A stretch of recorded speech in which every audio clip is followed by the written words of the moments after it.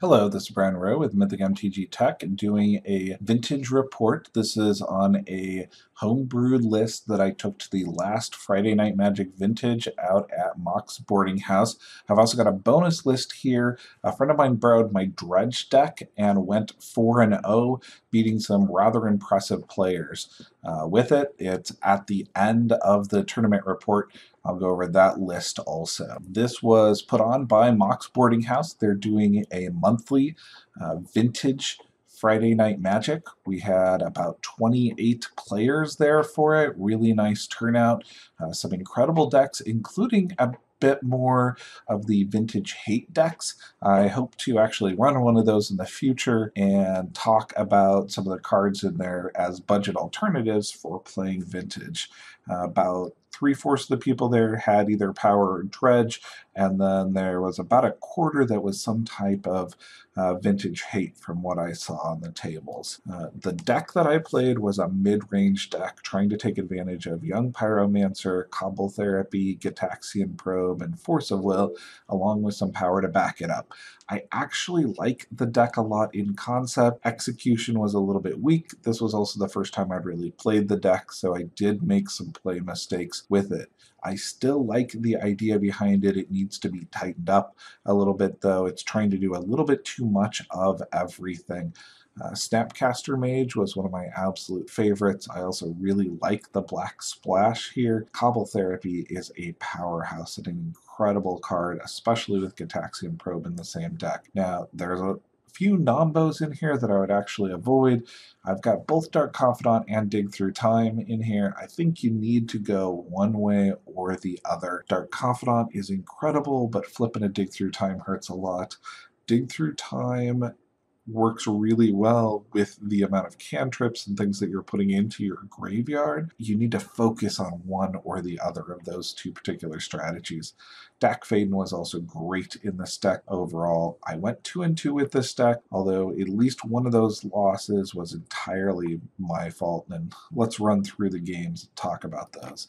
In round one, I played against Dredge, and I've got Wastelands and Deathrite Shaman, which by no means gives me game one. In fact, game one is really rough. When I got to game two, I side in 4 more pieces of hate, which is probably not enough hate. I probably need to add 2 or 3 more. Surgical Extraction being my favorite. I like it a lot. Against Mental Misstep, though, it's probably a mistake compared to Tormod's Crypt. I got really excited in Game 2 after surgically extracting his Bazaars on turn 1. Turn 3, I surgically extracted his Bridges, but I missed the fact that he had flipped an Elishnorn, which was Dread Return to kill my board. It was my mistake entirely. I had a very solid hold on that game. I do like my chances with this particular setup. I'd probably add 2 more pieces of Dredge Hate, though, to really give the deck a solid chance on Game 2 and Game 3. My MVPs were clearly Surgical Extraction and Tormod's Crypt. Nile Spellbomb is really underwhelming. It is not as powerful as Surgical Extraction, and it has the Mental Misstep problem. What I like about Surgical is that I can also flash it back with Snapcaster Mage, hitting a second target. Normally, Surgical is not the type of card I like to play. I like the Tormod's Crypt approach much better, and long term, I'm probably going to switch all the way over to Tormod Crypts. Round 2, I played against Red-White Hate. Really solid deck, very fair deck. I had a Liliana in the sideboard that is really designed to play against this type of deck. I did not have enough main deck control to deal with the number of creatures that they were putting out. I was able to drop a True Name in both Game 1 and Game 2 and still lose the races. Unless that Jitte gets on the True Name, I don't have enough control to really take over the board, which is showing that this deck is a little fragile to actual fair decks and to your workshop decks in general, which is where DAC comes in. It's great against workshop, but not good against these fair decks. I need either more hate for this type of a deck in sideboard, which I'm not sure is the right idea. I think it may actually be better to put in a few more creatures for a little more pressure. My game 1, I never hit red mana, which kept my Young Pyro in hand off the board, even with a Brainstorm and a Ponder in my opening. Would have been a very different game if I had landed that Young Pyro early enough. I do like that the deck was playing Cavern of Souls. In fact, I loaned the player my Cavern of Souls and then saw them crush my Force of Wills. Cavern of Souls is such a powerhouse. If you don't already have them, pick them up. This is a card that could easily be a $50 staple for Modern and Legacy. Liliana the Veil is the type of card that helps a lot. True Name was very, very strong for me. I just needed to land some more Young Pyromancers, or to get that Jitte attached to the True Name as soon as possible to start clearing their board. In round 3, I played an interesting Workshop White deck. It was definitely designed to be a vintage hate deck.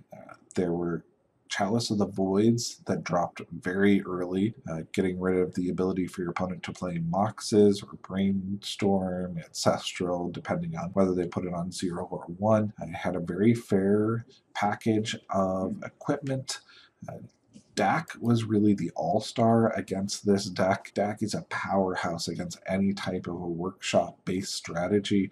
Being able to take control of their artifacts is really nice. Dark Confidant also came in very, very useful to me, although I was one card away from flipping the dig through time on my Dark Confidant and killing myself. If I'm going to play Dark Confidant, you gotta pull that dig through time out. Dak has started to drop back down in price. He was up around the 50 range, and he's floating around 40, 42 currently. Now's a decent time to pick him up. Long-term, Dak is a powerhouse, a great casual card, a good vintage card, and even a good legacy card. Round 4, I played against a Mentor of the Meek deck with Young Pyros and Gush. It also had Delvers. This was a very, very strong deck, probably a better deck than mine. Gush is the most powerful draw spell that is not restricted. Gush is really, really good in these decks. I got lucky to pull it out. My opponent missed a few triggers. My Young Pyros competed against the Mentors of the Meek. There were some really interesting sideboard tech that this gentleman had. Sudden Shock is very, very nice sideboard tech for beating opposing Mentors or Young Pyros. It just shuts down that stack right away. I'm going to look at playing some Sudden Shock in my sideboard if I'm running red. It's better than Lightning Bolt with so many Mentor of the Meek out there. Overall, Cobble Therapy, Gataxian Probe, Young Pyro, and Dak Faden have to have a deck that works them all together. I just haven't found it yet.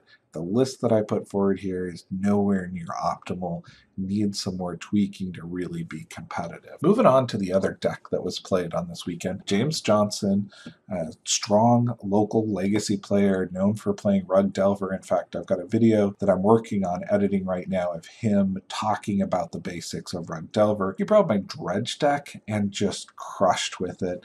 Went 4-0 with it. James, in his rounds, played against both a Pro Tour player and a Pro Tour top 25 in the world player. Had really strong opponents and did extremely well. This list is a little bit different than the list that I put forward a few months ago. This is the slower control version of Dredge, as opposed to the combo list that I highlighted a few months ago. This list does not play Dread Return. It plays more Icarids. It plays Mental Missteps, Ingot Chewers, along with Leyline of the Void main deck. And it is really set up to do well against Workshop, to do well in the mirror match, and to grind games out with a lot of power. Cobble Therapy, once again, is incredibly powerful in this deck. You are often using it, trying to guess a card, and then flashing it back and hitting things that you know are in their hands. If it's just a card you get to via dredging, you're still very happy to see it Super powerful deck. It is a difficult deck to play because of the number of triggers there are, but if you can keep track of all of the triggers, play them in the right order. One of the big tips to this deck is make sure that you use your bazaars during your upkeep in most cases, so that you've got some better selection and you know what's going on when you move into your draw phase. I really like this deck. The one change James wants to make is to add Firestorms over Chain of Vapor. Um, Firestorm is great for attacking creatures and getting through a few points of damage also. Chain of Vapor I had in this particular list because of some of the permanents, including Leyline of the Void. It gives you something else to go with the Nature's Claims. Solid list though overall. I definitely recommend checking it out if you are interested in playing Dredge. So if you are interested in playing in a vintage Friday Night Magic, Mox Boarding House is continuing to run these. The next one is coming up June 12th at 7:30. I definitely recommend it. I am unfortunately not going to be making that one, although I will be loaning my Dredge deck out to James, and I may be loaning a powered deck out. Great tournaments overall, very well done by Mox Boarding House. Thank you, everybody who's over there supporting the channel on Patreon. I greatly appreciate it. The Angel tokens are in the mail. We're going to have some options for people to buy them come middle of June, so watch for that if you are interested in those custom Angel tokens. I've actually had to reorder them. They've been so popular at this point. Thanks so much for all your support. We've got videos coming out, including a new EDH top 10 list for Blue this week, and I'm still working on that basics of burn strategy video.